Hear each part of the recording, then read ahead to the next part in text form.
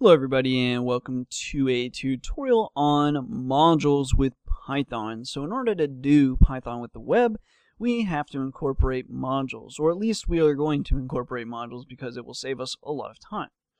So in this tutorial we're just going to talk about what are modules, how to install them, how to use them, and how to learn more about them.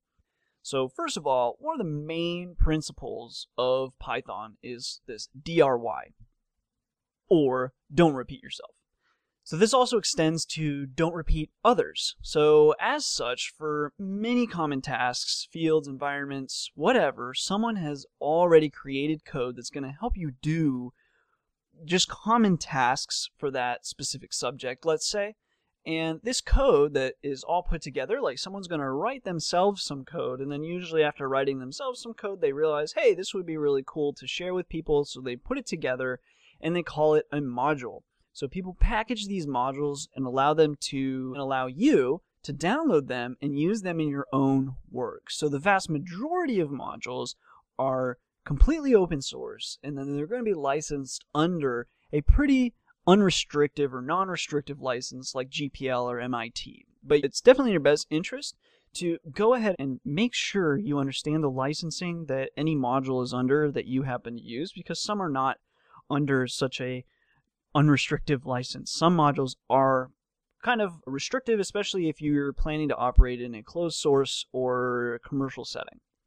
So anyways, how do we get modules? So if you Google this question, you're going to get a ton of answers, and they're going to vary a lot. And this is really annoying. I would say getting modules is probably one of the biggest hurdles for people initially. So we definitely want to cover that, talk about what the norm is today. So right now, almost all modules, or all major modules, certainly all the ones that we're going to be using in this series, I believe, should be able to be installed with pip. Now in the past, pip was really not included in installations of Python. It was just a method you could use to install packages, but not everybody used pip. A lot of people did setup.py, or maybe they got binaries. There were all kinds of other ways that you could install packages. So that was kind of a problem because everybody was doing something a little different, and then to package a module, you needed to handle for all the various methods people might use to package a module. But nowadays, pretty much everybody is using pip. And pip comes with Python by default. So if it's not with your Python now, you should update your Python and you will have pip. So for example, to install a package like, say, NumPy, which is a package for crunching numbers and doing all kinds of math and stuff, you would open up either your command prompt, so that would be cmd.exe or bash or whatever shell or terminal. You would open that, so obviously that would be, a bash on Apple, or cmd.exe for Windows, or your terminal on Linux, and you would just type pip install NumPy, okay?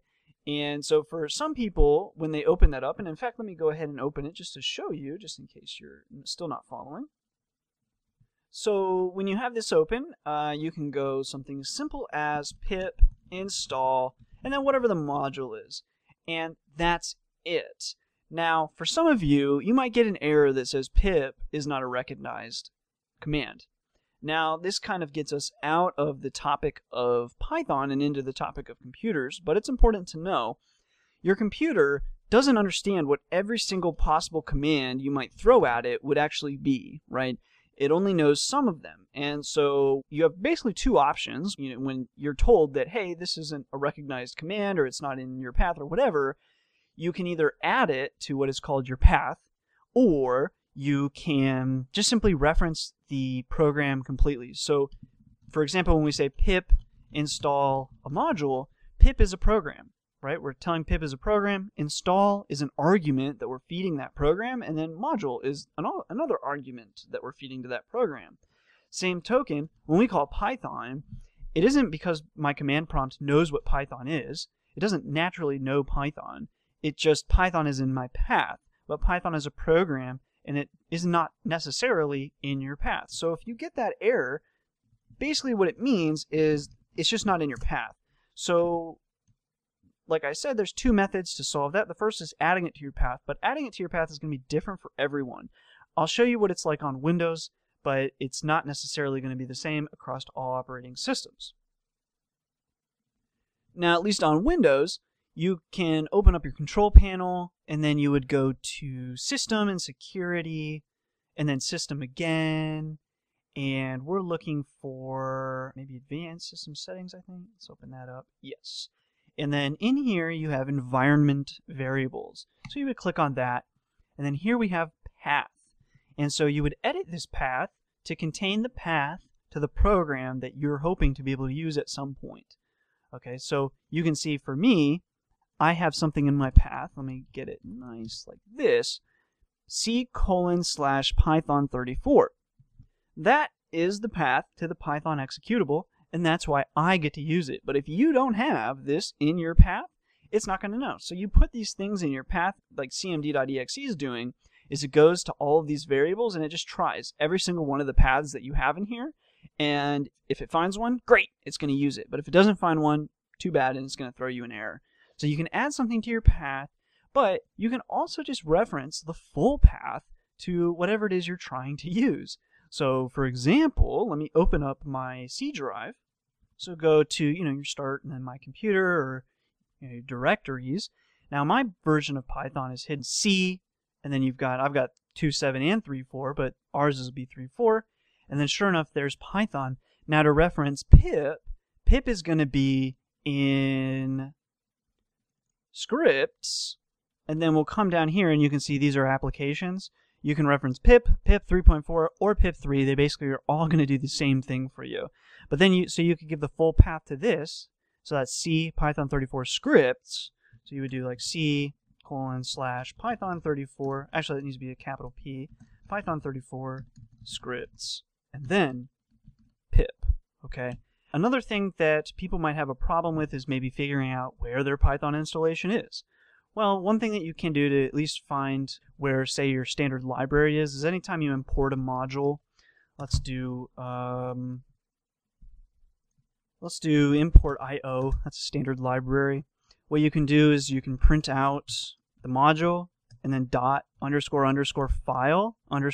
Remember that we were talking about those methods. This is a version of that. Hit enter, and it tells you what the path to at least Python is, so C:/34. So on Windows, it's really easy to find it, but it's not necessarily as simple to find the path to your Python distribution on, especially like Linux or even Mac OS.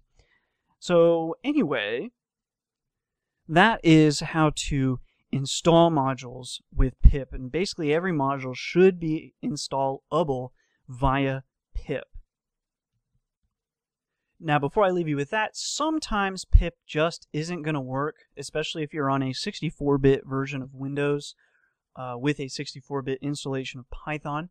So just in case it's not working for you, this is a pretty popular repository of, basically, they used to be just pure binary.exe, but now they're all wheel files, but a lot of people don't know how to use wheel files. So what you might do is, for example, let's say you wanted NumPy. I would just Control F, search for NumPy, click on it, and then this gives you a bunch of wheels. And then, so this is basically NumPy, the version of NumPy, the version of Python, and then the bit version over here.